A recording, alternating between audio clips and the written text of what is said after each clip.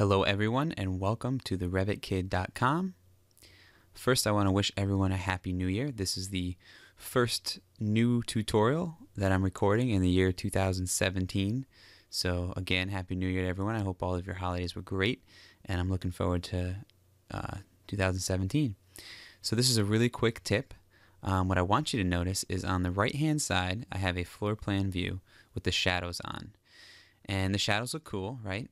But if you really wanted to study the shadows and how they affect your space, let's say you want to do a shadow study or even an animation showing winter solstice, summer solstice, or the whole day, you'll notice that you're missing a few things. Typically, the shadows in a floor plan are going to show up to the point where you're cutting. So if this is cutting at 4 feet, you're going to see only up to the 4 foot mark. So therefore, you can't really get a feel for how long this window, how deep the sun's going to reach into this space, etc.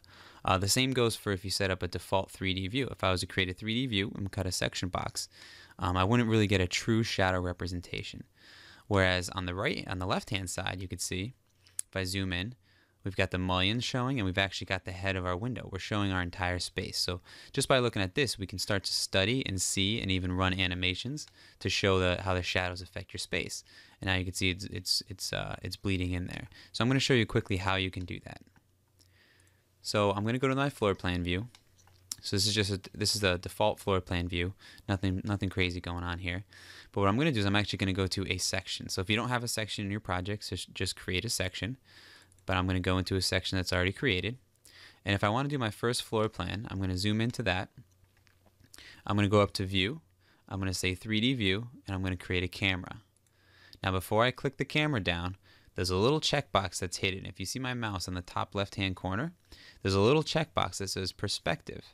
If you uncheck Perspective, it's going to make a orthogonal view, and you could actually default a scale if you want, but for now I'm just going to do a 150. I'm using the Revit sample file for those of you who don't know.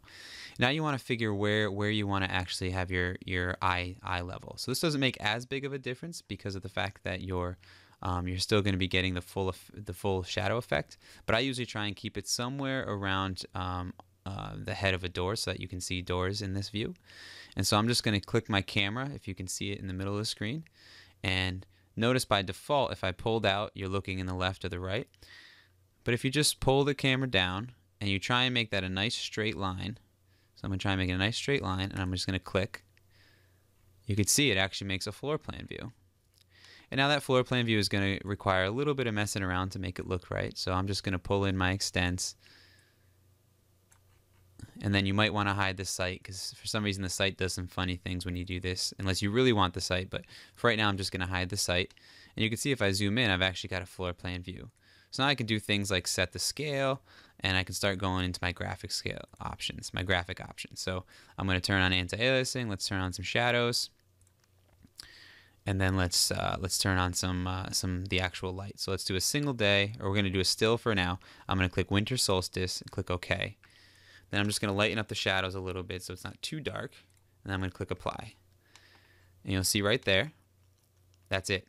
That's how easy it is. So now what you can do with this is you can do lots of different things. I can start studying the shadow. So that's my sunlight. If I go down to lighting, I can go to winter solstice. I can change this to summer solstice at 7 a.m. let's say, which is pretty early. You could see what's happening there. If I make it a little later on in the morning, it's 10 a.m., you can see the sun starting to squeeze through. But now you notice how you're actually seeing the head of this window.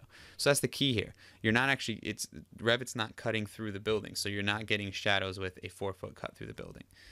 And then what I can also do is I can quickly set up some sun studies. So if I go under single day, I can say, let's do a summer solstice solar study. I'm going to do sunrise to sunset. I'm just in Boston, Massachusetts in June. I'm going to do a time interval of every 30 minutes and click apply and click OK and click OK. Now you notice what happened. It just does this weird thing, right? Because it's actually going to sunrise. But for those of you who don't know how to make a solar study, it's pretty simple. If you click the Revit button, you go to Export, Images and Animations, and then Solar Study. And if your view has already been set to that lighting setting, you can start to export this. So I'm going to say all frames, and I'm going to keep it exactly how it is here, and maybe I'll do a time and date stamp, why not? And then I'm going to click OK. Now it's going to ask me to export it somewhere. I'm going to go to my desktop. Options are OK. You can default to a couple different things. If you do AVI, that's the flat export. Click Save. It's going to ask you a couple things with compressing, so you can change your video format if you'd like. I'm going to keep it full frames. I'm going to click OK.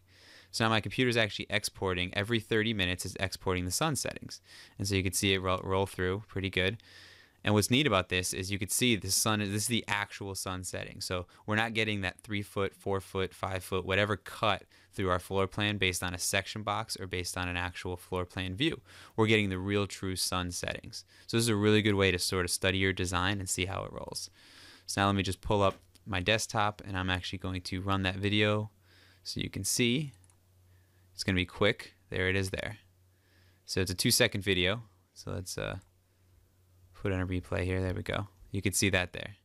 So now you can actually run these solar studies really quickly, really fast. And you can see all it takes is a simple